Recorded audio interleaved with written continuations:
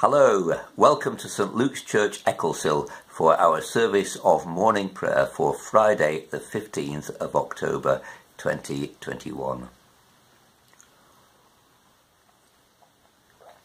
I hope, as well as a cup of tea, that more importantly you'll have a Bible with you so that you're able to read the Bible readings in today's service, because the whole point of the service is that God speaks to us when we try to apply his word to our hearts. And for that reason you will also need probably the video remote so that you can put me on pause and listen to God speaking to you. Let's ask him into our hearts and onto our lips. O Lord, open our lips, and our mouth shall proclaim your praise. The hymn which Stephen has chosen from the Sing Praise hymn book for us to sing today is by Brian Hoare, Lord, you are the light of life to me. I must confess to you that this is one of the most enjoyable hymns that I think we've had at the beginning of the service for a long time.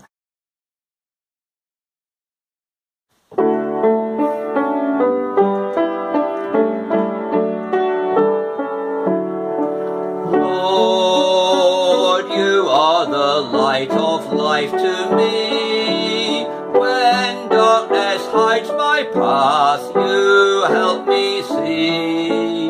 Shine on me, O Lord, that now and all my days your light may lead me on, guiding my ways.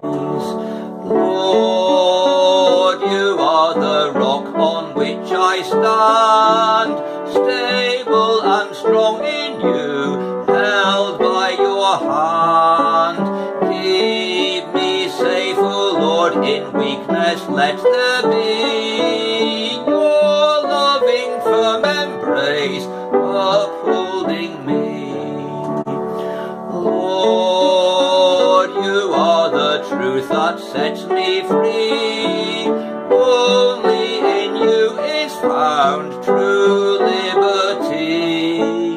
Teach me then, O Lord, in all things to pursue your good and perfect will, growing like you.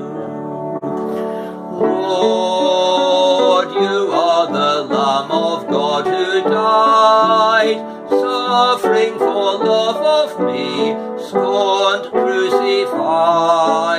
Love me still, O Lord, let others daily see your selfless serving love flowing through me.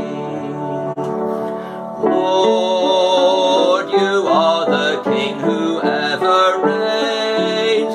As rulers rise and fall, your throne remains. Rule my life, O Lord, I yield myself anew. Your name to glorify, living for you.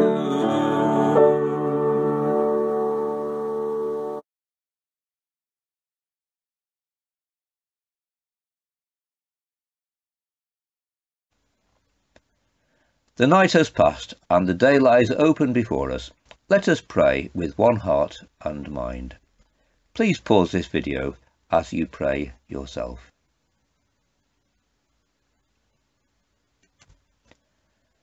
As we rejoice in the gift of this new day, so may the light of your presence, O God, set our hearts on fire with love for you, now and forever. Amen. The psalm set for us to read this morning is Psalm 139, Lord, you have searched me out and known me, a favourite psalm of many Christians, and I suppose I'm one of them. Here's a metrical version, a hymn version of that psalm.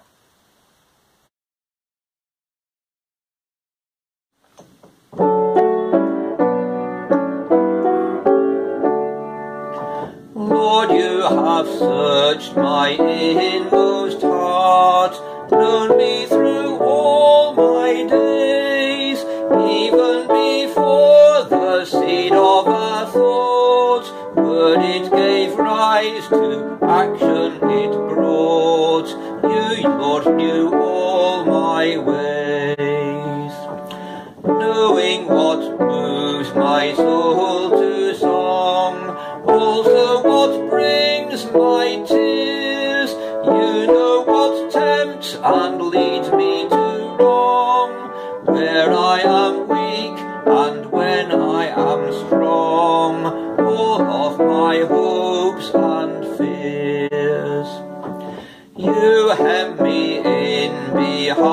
mind before. Hold me in your embrace. Too wonderful is knowledge so sure, so understanding, yet still so pure, more than my mind can face. Where could I hide away from you? Where could I ever flee?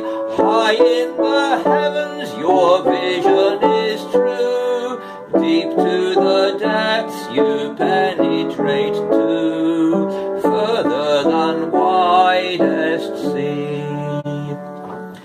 Even in pits of nighttime gloom, my ways are in your sight. You formed my flesh and bones in the womb. You watch my paths from cradle to tomb, turning my dark to light. Lord, when my life seems torn apart, help me to trust you still. Search me, O God, expose all my heart. Cleanse me from errant, unworthy thought. Keep me within your will.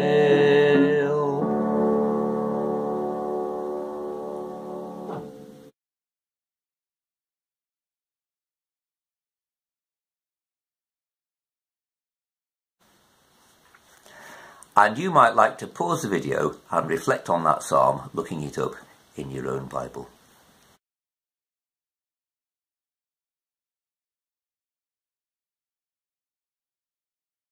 Today in the Old Testament our reading is 2 Chronicles chapter 30. It's the celebration that Hezekiah organised of the Passover after the temple of the Lord had been rededicated and rebuilt. And at the end it says how much great joy there was among everyone who took part. Please pause the video and read that in your own Bible.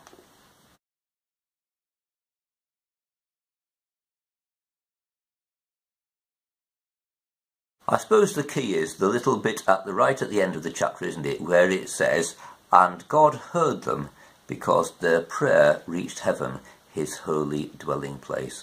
The temple on earth was a symbol of the fact that God in heaven wants to dwell with his people. And of course nowadays that's replaced by Jesus and by his presence in our hearts, by his Spirit. You might want to use the canticle of repentance from Hosea, and if you do want to do that, please do it now. But let's celebrate God's presence with us in another way as we read the New Testament reading, which is St. John chapter 14, verses 1 to 14.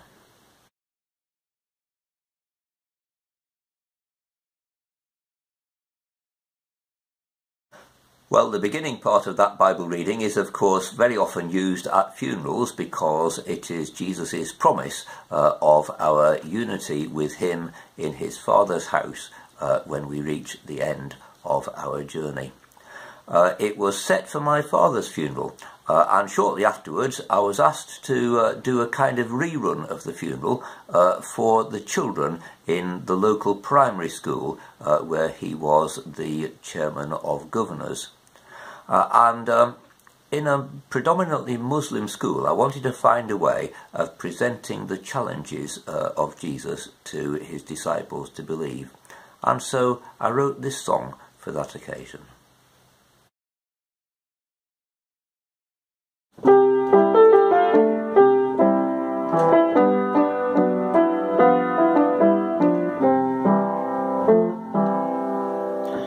Where are you going, Jesus? We don't understand what you say. Where are you going, Jesus? We don't know where, so how can we know the way? Don't let your heart be all filled with gloom. Trust in God and trust in me. In God's house there is lots of room. I will show you, you will see. Where are you going, Jesus? we don't understand what you say. Where are you going, Jesus? We don't know where, so how can we know the way? I'm going to go make a place for you. I'll come back and take you there. Then you'll see how it all comes true. You will know the Father's care. Where are you going, Jesus? We don't understand what you say. Where are you going, Jesus? We don't know where, so how can we know the way? I am the way to the Father's side. People come to him through me. If you wish, I can be your guide, give you peace and set you free. That's where you're going, Jesus. We'll try to hear what you say. That's where you're going, Jesus. You've told us where, we'll trust you to show the way.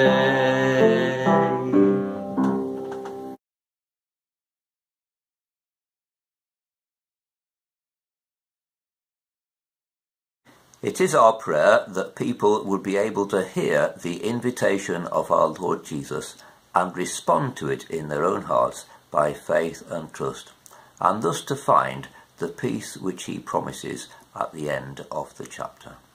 Let's pray. Let's ask that that will be the case. Heavenly Father, we thank you for all the different ways that you are a fulfilment of our own hopes and aspirations, as expressed by Brian in his hymn, which obviously moved him, for he wrote the music as well. We pray that you would help us to express that in our own lives by giving ourselves up to you in service and by our enthusiasm and liveliness as we talk about the gospel with others. Through Jesus Christ our Lord. Amen. Father, we thank you for the joy of things done right and for the way that Hezekiah and his people were able to celebrate your presence in their midst. And we pray that you would help us to focus on your presence in our midst as well, in order that we might have something real to share with others, as well as for the encouragement it gives to ourselves. And we pray for people who are puzzled by the words of Jesus and do not understand, that you would give us the gift of being able to help them, and you would give them the gift of being able to see how your promises can come true in their lives, and so lead them to faith and trust in you through Jesus Christ our Lord. Amen. Please put before God the particular things on your own heart at the moment.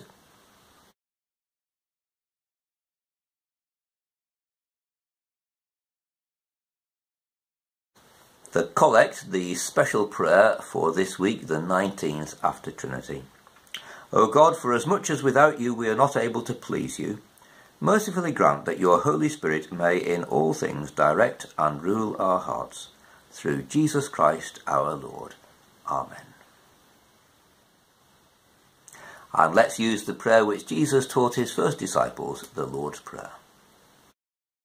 Our Father in heaven, hallowed be your name. Your kingdom come, your will be done on earth as in heaven. Give us today our daily bread. Forgive us our sins, as we forgive those who sin against us. Lead us not into temptation, but deliver us from evil.